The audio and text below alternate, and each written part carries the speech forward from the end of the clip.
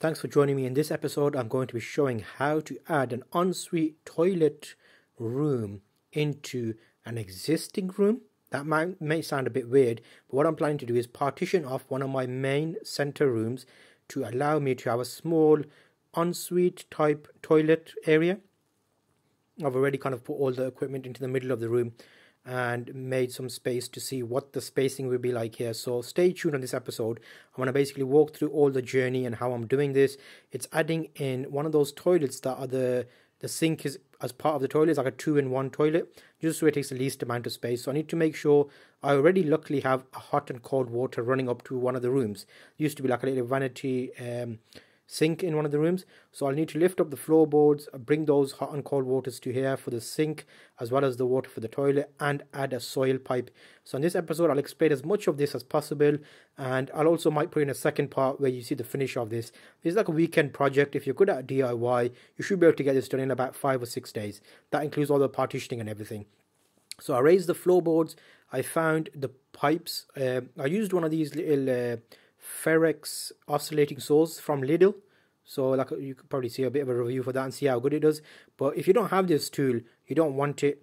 If you've got it, it's very, very useful because you can cut a number of things that are hard to reach, and it proved quite successful, even though after a little while it stopped working, which was a bit weird, but I'll talk more about that.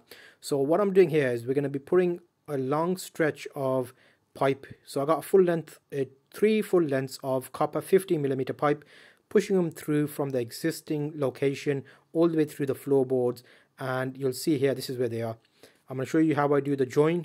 I'm using solder, lead, and joining these together myself as well. So over the years, slight bit of practice with these kind of helps you. So you see the pipes come through. I had to include a join because a full length of pipe was not enough.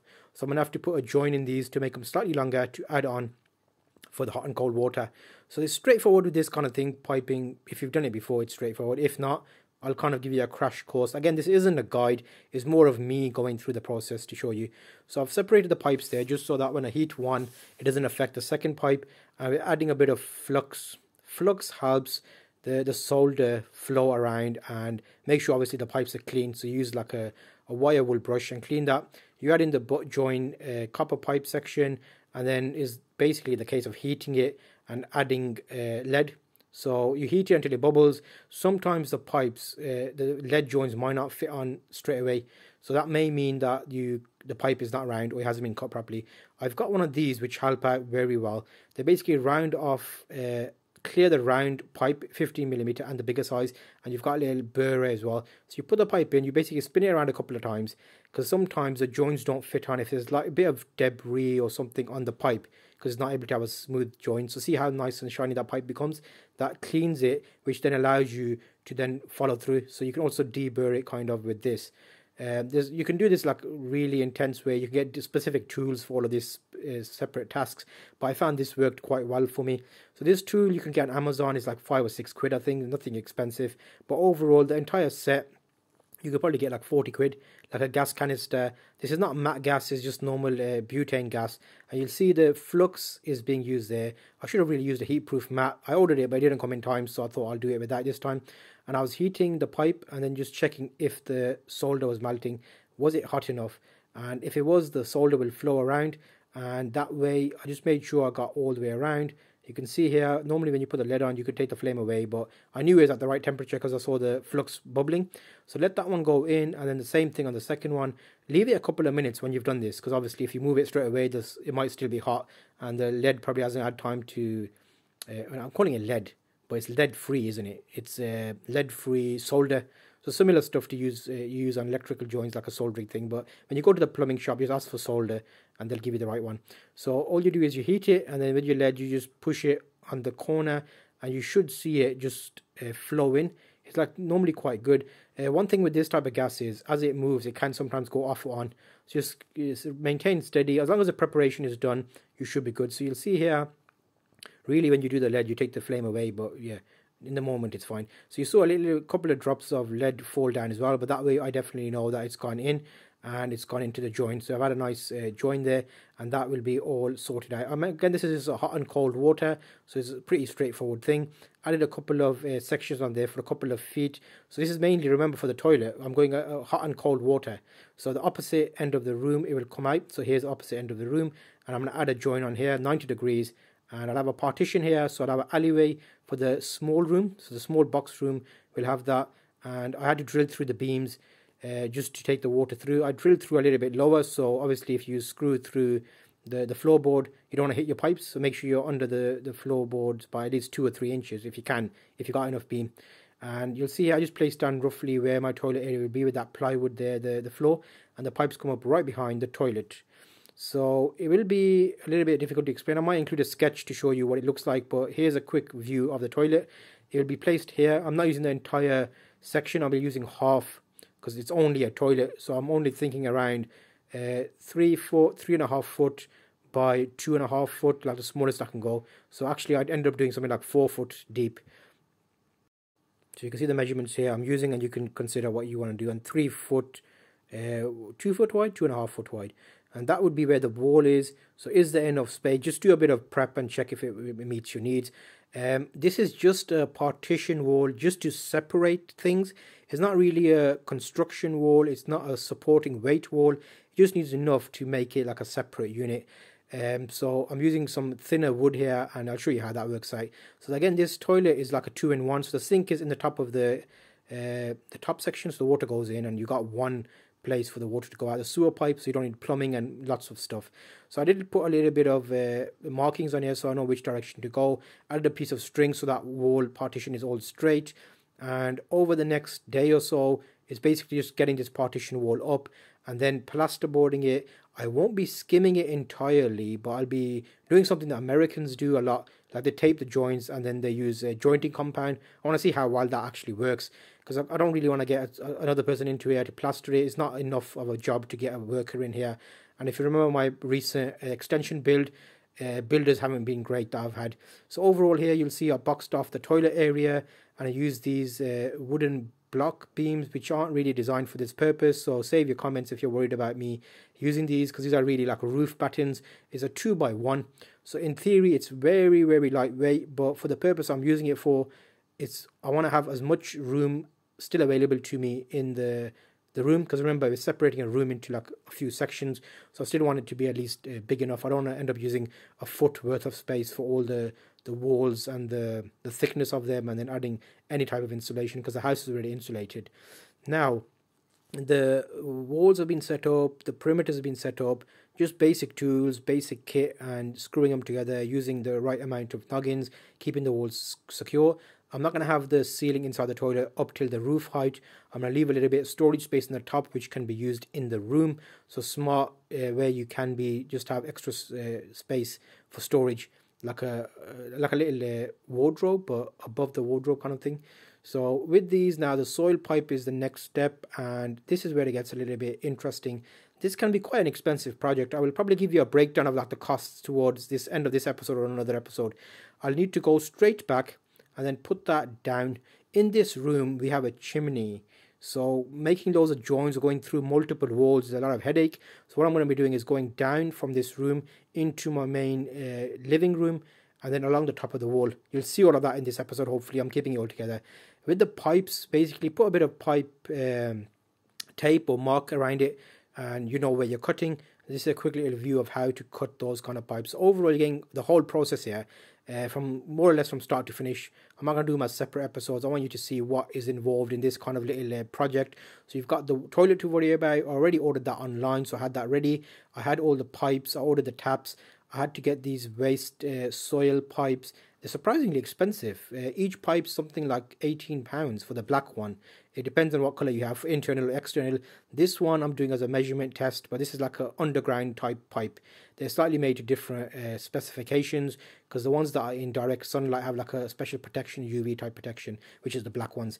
So what I used here is an angle grinder. I put a bit of tape around and followed that around just to give me a nice straight cut. The better the cut, the easier you would find this slots into your joins, because these big pipes can be a bit fiddly. And also I used angle grinder. Make sure the angle grinder is designed to cut and grind, because if it's not, then it's a bit dangerous because it can break apart when you try and grind with it. So what I'm doing here is just tapering off the edge that I've cut to round it off. What that allows you to do is it gives you a little bit of entry point into the elbow or the joint that you're going to put it in, and it goes in a lot easier with the assistance of another tip, which I'll give you a little bit later when I'm putting the joints together. So just give it a nice little clean, wipe off any excess. You can use a bit of sandpaper if you want. Nice clean cuts are amazing. Same thing applied to the bigger pipe, and just cut off the section you want and do a bit of tape so you've got somewhere to follow around. Once I cut those off, I had a 90-degree joint and then the section to go into the toilet, and that basically goes directly down into the floor. This box here would be, the pipe will be boxed off. I made a hole in the ground in the upstairs room, which then pops out downstairs. Along the top of this wall, there's no chimney in this room. I'm going to basically take that pipe all the way along the wall and out of the wall. All the way along the wall and out of the external facing wall, which then drops it to my garden, and then the soil will be joined onto the manhole cover outside. Does that make sense? Hopefully it makes sense. You'll see in this episode what I mean by that. So yeah, that is a bit of work involved there. You're looking at like 2 days worth of work here. If you have builders, you're probably looking like a week's worth of work, because obviously they'll take their time. If you're working on it yourself, you know your own space and timing, and you can work depending on how good you are with DIY. Also, you'll notice there a bit of funky stuff going on. So one partition wall is a little bit closer, one is a bit further away. I wanted to make the most use of this new walkway that I will be introducing. I want to keep the door next to the toilet door for this room, and then I'll have a little section where I can actually put a wardrobe for the small room. So the small box room is like one of those odd rooms where the ceiling is sloped, so you can't probably fully put a full wardrobe in there. So I'll show you what I mean once I've done that. There'll be a wardrobe outside in the walkway, which is available for the small boxing room, and the door will basically get pushed up a little bit. Does that make sense? Probably doesn't make sense, but I might explain it a bit better when you see what the end goal and end result is. So if you're not already following, subscribe, and you'll see the later episodes. You can kind of picture and see what I'm referring to. I'm making these episodes as we go along, and these have been from last week, a week ago. You're probably seeing this in maybe April. Yeah, I've started this in start of April, end of March, April. Yeah, so that I spent in total about 2 weeks, I think, like from start to finish. So yeah, so there'll be a little bit of partitioning taking place, plasterboarding taking place. I'm gonna also wire some extra lights, because obviously the hallway will need a separate light switch. It'll need a light. The room will need a separate light, because that light that would have worked on there is no longer part of that room. I'll have to have a pull cord in the toilet. And here's some plasterboards delivered, and a bit of extra screws for fixing the plasterboards, and the jointing tape as well. So these are 3.5-inch screws and 3-inch screws I bought as well. Drywall paper joint tape. This is quite common in America, so apparently it's meant to be like an easy way of doing it, but we'll see. And I've got a light switch plasterboard thing. A lot of this stuff is bought from Tool Station and Screwfix and whatever else. That's the thing to jointing compound. I'll see how that works. It's like a knife. The jointing compound I'm using is this jointing compound joint filler. I use this, and I use the no-nonsense stuff from Screwfix. So we'll see which one works better or which one's nicer.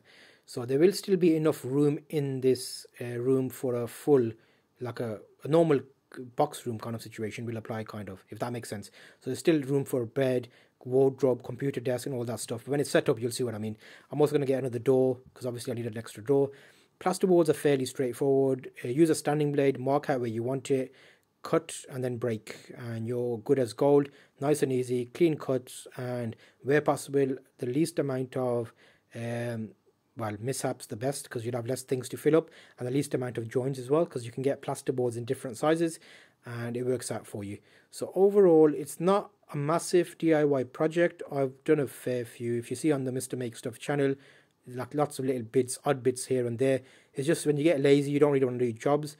But once you start getting rolling, you just do one after the other, and you're in that mentality. If you haven't already seen, I've done like a little kitchen revamp style thing, where I did replace one of the larder units with a kitchen unit, added in an unit, kitchen and stove, and did a lot of work there. Actually, that ended up taking 4 days, like a weekend.